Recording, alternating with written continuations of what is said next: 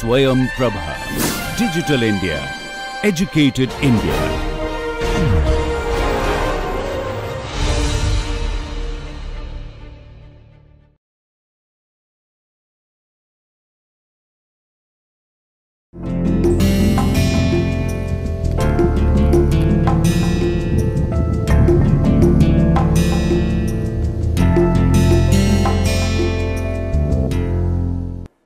Hello, I am Jayantu Chatterjee from IIT Kanpur Industrial Management Engineering Department, and I have here with me my colleague Dr. Shashi Shekhar Mishra.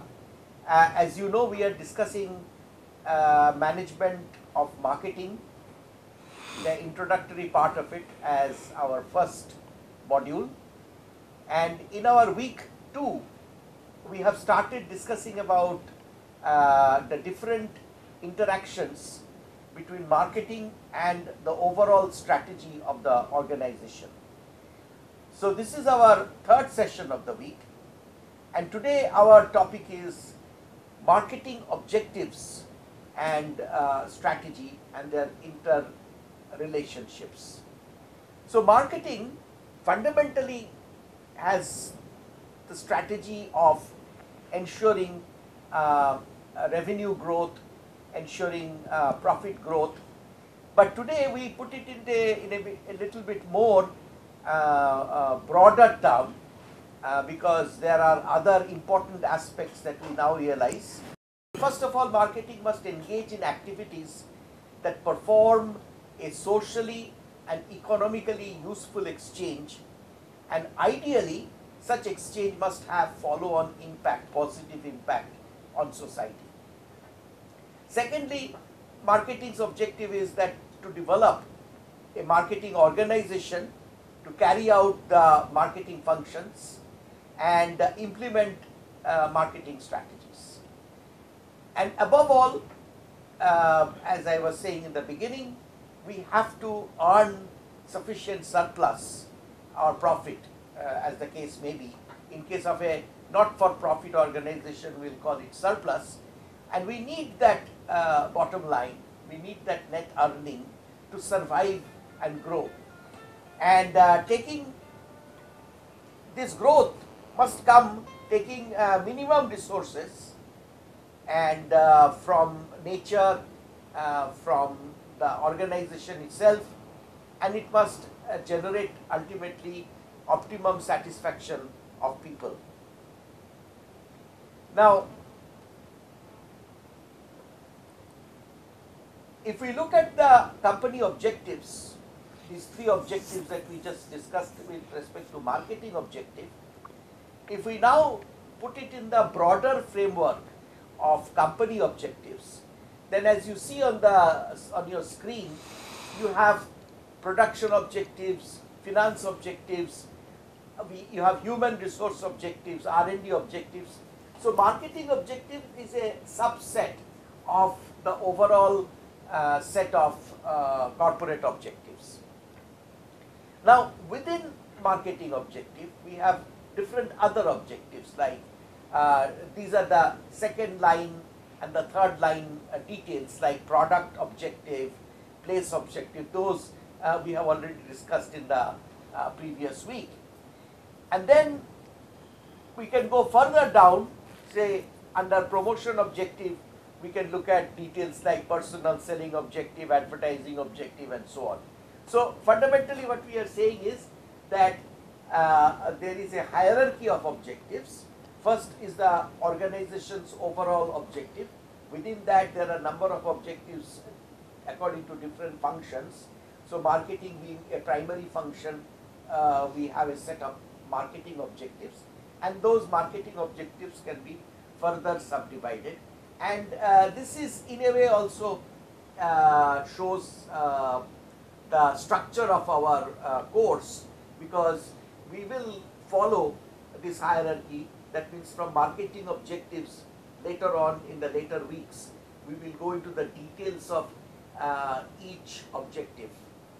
As I discussed in the first session of this week, that just as we see marketing strategy deployment or the tactical part of marketing in terms of the 4Ps, the strategic part of marketing we actually see in terms of 3Cs and other factors like political, economic, etc., which have been discussed in the previous 2 sessions of this week. Now, of the 3Cs, the C that we are concerned with most at this stage in today's session is the C of competition. So the competitive environment from economics, as you know, can that be that of pure competition. That means there are number of companies and none of them hold overarching power or dominant position. So there it's a highly competitive, fragmented market situation where different companies come up with different offerings, different strategies, and the market is always in a turmoil. Then we have oligopoly, where few companies may be dominating the market. So usually something like an 80-20 rule will apply here, that 20% of the competitive players will dominate 80% of the market. I mean, this 20 and 80 can vary, 30, 70 and so on. But fundamentally oligopoly means that few dominate and others kind of are scattered. Then we have monopoly, which today hardly exists except in state-controlled businesses. So monopoly means that there is only one company and they control the complete, dominate the entire market and offer, their offerings are the complete set of offerings. And monopolistic competition is where actually there is a controlled competition. There may be 2 companies. So in state-controlled markets, like for example say in electricity or coal, we see this kind of maybe 2 state units competing with each other. So it's not really competition, the first type of pure competition. It's a very controlled, limited competition. Most markets which we will be discussing will have usually an oligopolistic structure. To understand not only the competition but also other important players in the field of, in the realm of strategy, we can borrow this famous diagram of 5 forces from Michael Porter of Harvard. And here, as you see, in the middle we have what we call the industry competitors and the intensity of rivalry in a competitive market, oligopolistic or pure competition. And then this is a result of several vectors. That means forces with a certain direction. So we have suppliers, and they have certain influence on how the strategy and the competitive strategy play out. Then there are new entrants who are trying to come into the market, so they are the challengers.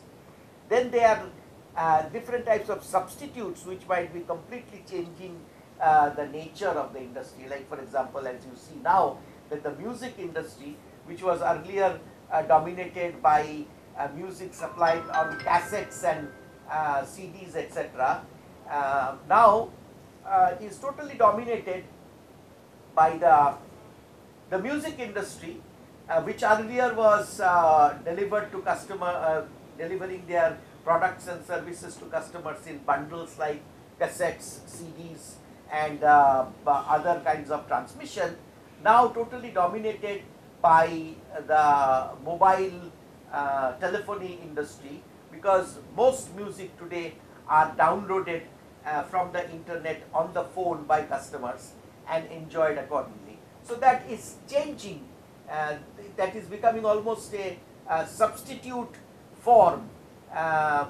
totally replacing the CDs and cassettes and all the other different media that existed before, and this is now becoming the dominant substitute for music platform music delivery. So that is what we mean by substitutes and as they influence competitive structures. And then of course there are buyers, the most important part of the competitive force, and the changing nature of the buyers and the changing tastes and the competitive forces they unleash therefore. Competitive advantage, a company has a marketing mix that the target market sees as better than a competitor's mix. So as you see, this is where we link up tactics and strategy. So the way customer sees the strategy or feels or perceives the strategy, marketing strategy of an organization is through those 4 P's of price and product features and promotion and distribution and so on. The formulation, however, of the strategy comes from various environmental factors and other internal and external analysis, which we will be discussing just now. So, to create that tactical bundle, the company is required to understand current competitors' offerings, anticipate the existing competitors and new competitors and their likely plans, and they have to also monitor the effects of changes in the competition, like appearance of substitutes or new suppliers coming in with new kinds of raw materials or components or subsystems. So, as you see, therefore, analyzing the competitive landscape is a continuous internal occupation of the marketing function in an organization, and the way then they respond to that competitive function gets understood by the customers in terms of the 4 P's. Competitive strategies can carry different risks. We discussed the Ansoff metrics in the previous week's session. So from that you already know that unrelated diversification, that means not only it's a new product in a new market, but it is unrelated to the products that you have been dealing in so far. That is the most risky business. So a petroleum company, if that now gets into, say, fast food business, that will be an unrelated diversification, new types of products, new types of customers, a new market segment, and that is the most risky. Market penetration, which is going with existing products to existing customers and covering more of them, is the most usual strategy. That is what we are doing day in and day out. And then in between are the 2 areas where either market development or product development, the routes through which we then go for this diversifications or unrelated diversification. And which route we will take from where we are today, market penetration, to the blue ocean or the complete new area of market. This trajectory of our journey, marketing journey, will depend on those political, economic, social, technical and other factors that we have discussed in the previous session. That will make a particular opportunity either less attractive or more attractive.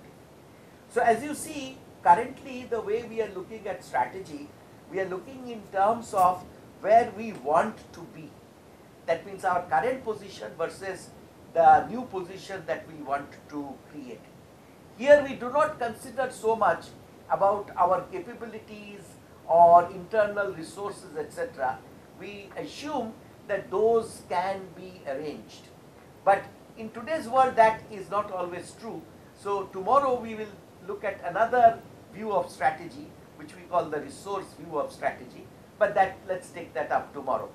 So today within this resource, within this position view or position school of strategy, in that framework, adoption of a particular strategy will be an interaction between the tactical part and the formulation part.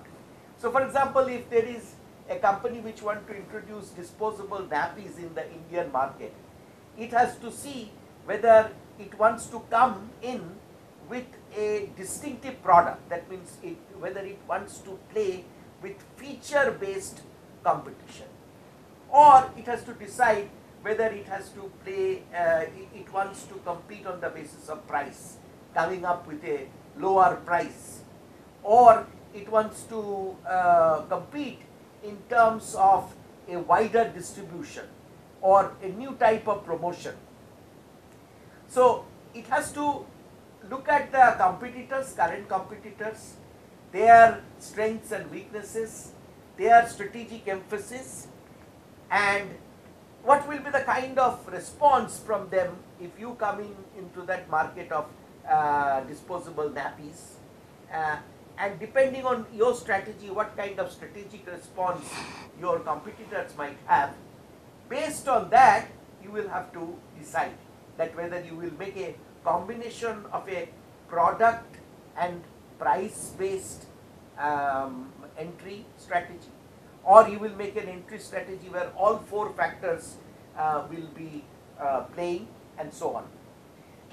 Now this is a very interesting diagram, I find. Yeah. This actually, we will have to, several aspects of it, we can take it up in the subsequent sessions. So the entry into Indian markets, as I was discussing about this Nappies example. Disposable nappies. So on one hand, it will be determined, the strategy will be determined by competitive analysis, understanding that what the competitors' price positions, the current competitors' promotion strategies or distribution strategies, etc. are, and what kind of response the competitors might offer in response to your entry into that market. But side by side, or rather simultaneously, as we were discussing, as we do this competition based external analysis, we have to also do internal analysis. For example, if the product, the life cycle of the product life cycle as a concept and what it means in strategy, we will discuss in more detail later on. But usually it comes as an S shaped graph, and this shows the complete life cycle structure. So if it is going like this, the entire strategy, and we are coming in at say some point here, and then the total cost build up line will be this. Then we will have to determine the pricing strategy, the promotion strategy, the distribution strategy, understanding where we have entered the market with respect to the life cycle.